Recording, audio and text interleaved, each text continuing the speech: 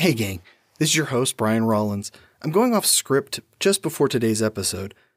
We usually record 2 to 3 weeks beforehand, but I felt compelled to talk to you really quick. So this Sunday, we lost an icon. Alex Trebek finally passed from pancreatic cancer. If you're anything like me, you're a huge fan of Jeopardy. Growing up, it was my introduction to trivia. It was special. I shared it with both my parents, watched it before prepping for Knowledge Bowl games and College Bowl games, and now I watch it with my kids. So this is the end of an era for us. But I wanted to send my love to all the folks at Jeopardy and the Trebek family. We here at Dorky, Geeky, Nerdy loved Alex. Still love Alex. One thing we can do is reach out and help. If you're familiar all with pancreatic cancer, you know how deadly it is. For those of you that are unfamiliar with it, it is the third deadliest cancer out there. The 5-year survivability rate is 8%. The 10-year survivability rate is 2%. If you feel compelled to help out and reach out and do something in memory of Alex, I'm recommending you go to pancan.org. That's the Pancreatic Cancer Action Network. They're a fantastic group. I've done fundraising for them in the past.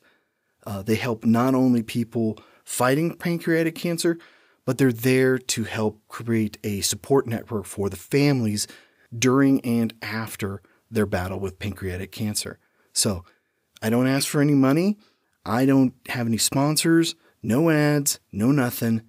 So go out, have your pub trivia team donate, since pub trivia is probably not happening where you are.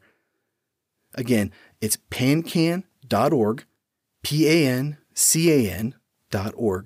If you go there, they have a link right there to donate in Alex's name. So we'll get to today's episode, and I'll be all chipper and warm and fuzzy like always. But again, on behalf of myself, Blaine, and everybody at Dorky, Geeky, Nerdy, we love you, Alex, and we're going to miss you.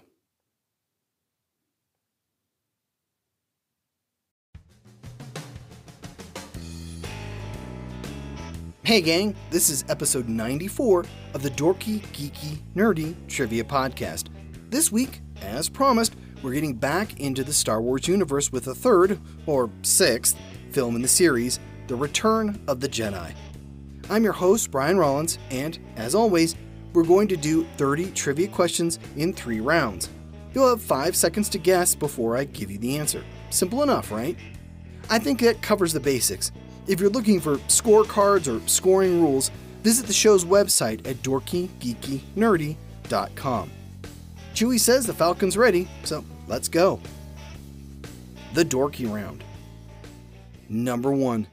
What was the name of the creature that tries to eat Luke beneath Jabba's palace?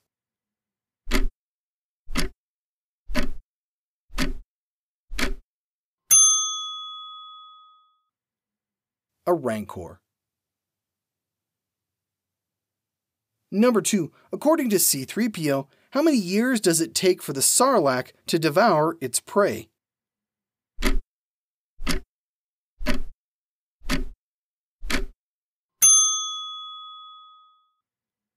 $1,000 years.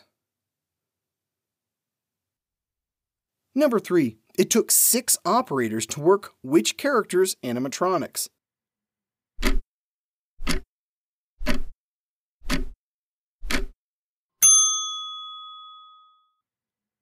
Jabba the Hutt. Number 4. What 2 Rebel starfighters make their debut in Return of the Jedi?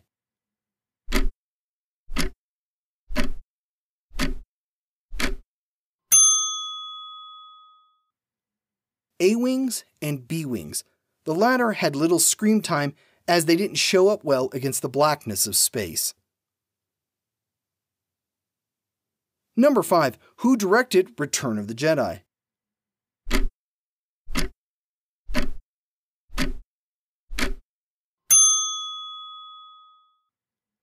Richard Marquand. Number 6. In early cuts of the film, what color was Luke's lightsaber?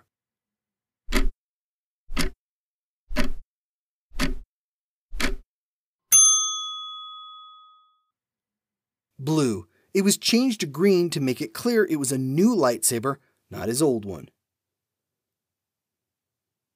Number 7. In the original draft of the script, what creatures were used in place of Ewoks?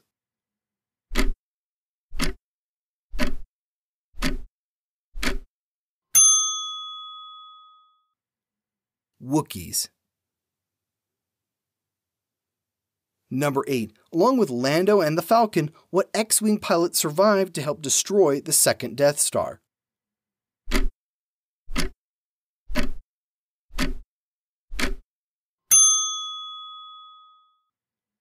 Wedge Antilles. Number 9. How old is Yoda when he passes away?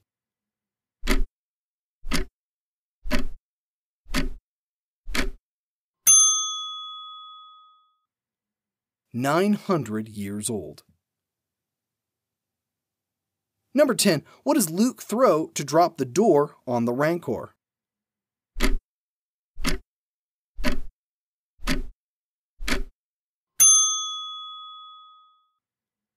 A skull. The Geeky round. Number 1. 2 characters have a bad feeling about this. Which 2?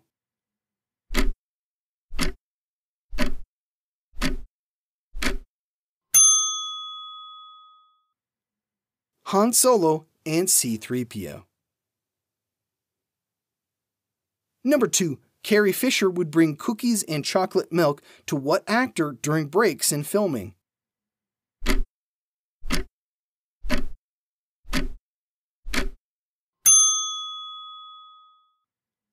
Warwick Davis. He was 11 at the time, and she worried about his well-being. Number 3. The producers used what fake film name to keep fans away from production?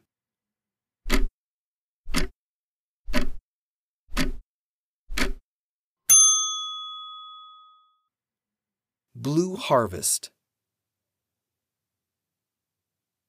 Number 4. Who played the unmasked Darth Vader?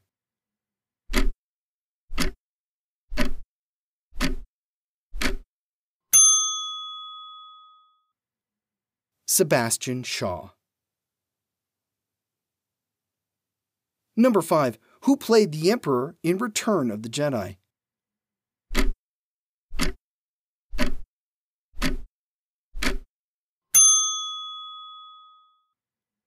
Ian McDiarmid. Number 6. What real-world location stood in for the Dune Sea?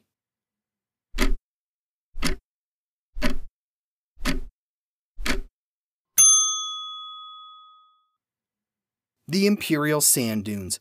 They are located outside of Yuma, Arizona. Number 7. What is the name of the singer in Jabba's palace?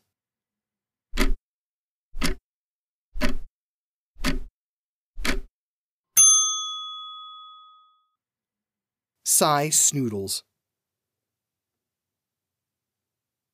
Number 8. Lando credits his promotion to general to what?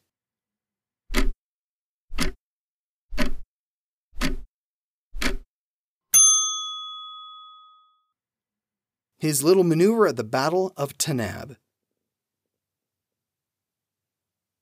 Number 9. What is the name of the shuttle that takes the rebels to Endor?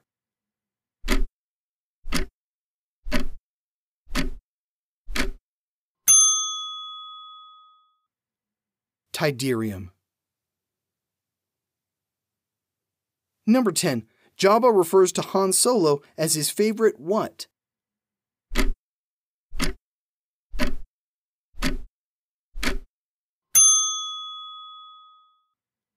Decoration. The nerdy round. Number 1. What was the name of Jabba's little pet / court jester?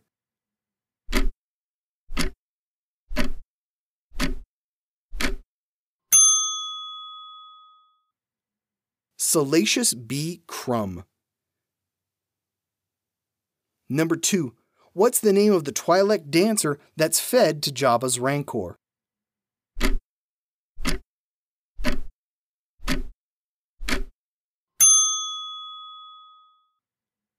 Ula. Number 3. What real-world language is Lando's co-pilot, Nien Nunb, speaking?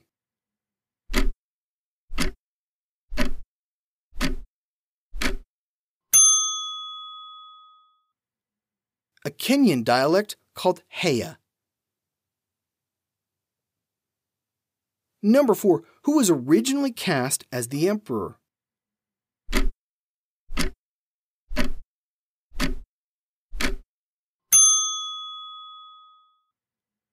Alan Webb.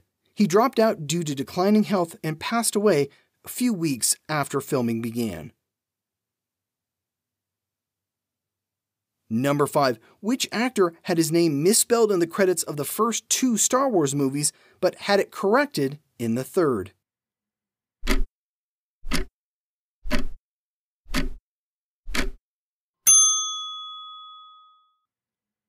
Dennis Lawson. He spells his first name with 1 N. Number 6. What was the name of Jabba's initial translator?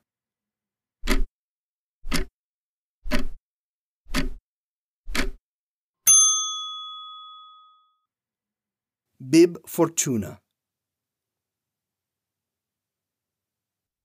Number 7. According to the costume designer, which artist's work inspired Princess Leia's slave outfit?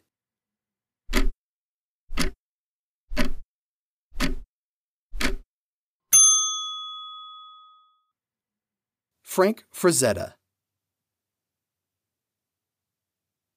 Number 8. What character had to wear a fake beard so we would match his action figure?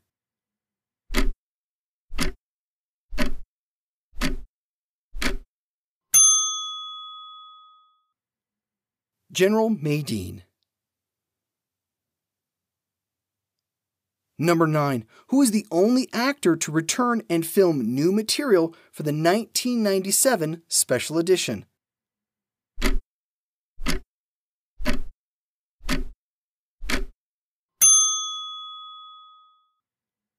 Femi Taylor, who played Ula. Number 10. What sound designer had a cameo as an ill-fated Imperial officer?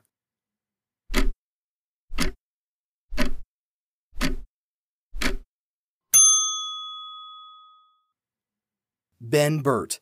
He's the poor guy that Han throws a satchel at and knocks over a railing. And we're back. The Ewoks are celebrating, so feel free to join them. Just don't ask what's in the stew. We'll be back next week with more trivia goodies. Speaking of which, here's your clue.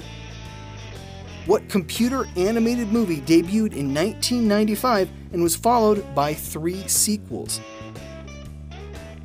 I hope to see you back here next Wednesday.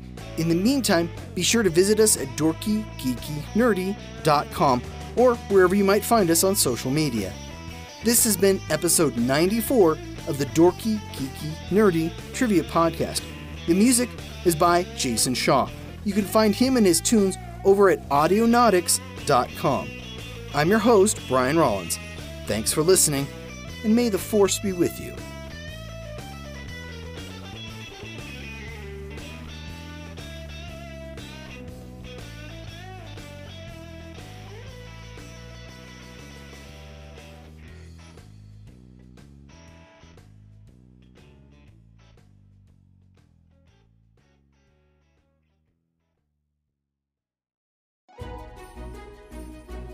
Tis the season to be podcasting.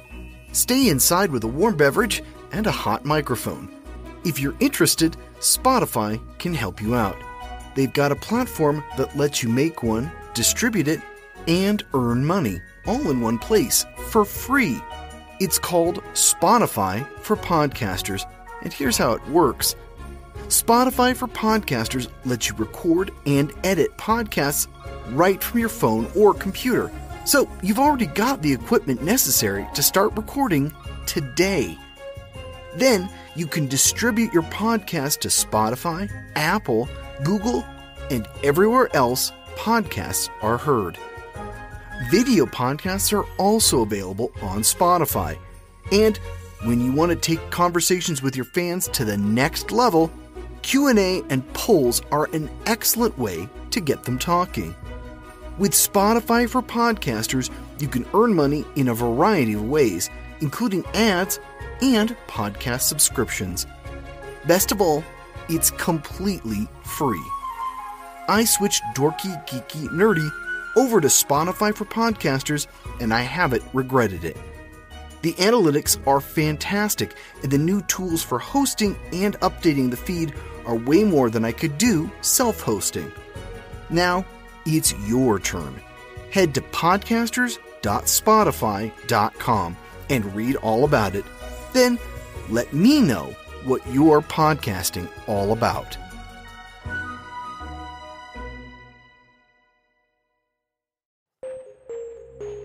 When a U.S. expedition is attacked, 3 survivors, a professor, her student, and a soldier are saved by a mysterious vessel, the Nomtsev. The enigmatic Captain Nikto elects to keep the captives aboard, requiring each of their skills for his daring pursuits. But as evidence of a rogue submarine alerts the world's navies, the captives must work together to avoid annihilation. 20,000 Kilos Under the Sea is a fast-paced adventure thriller that's described as the classic Disney adventure meets The Hunt for Red October.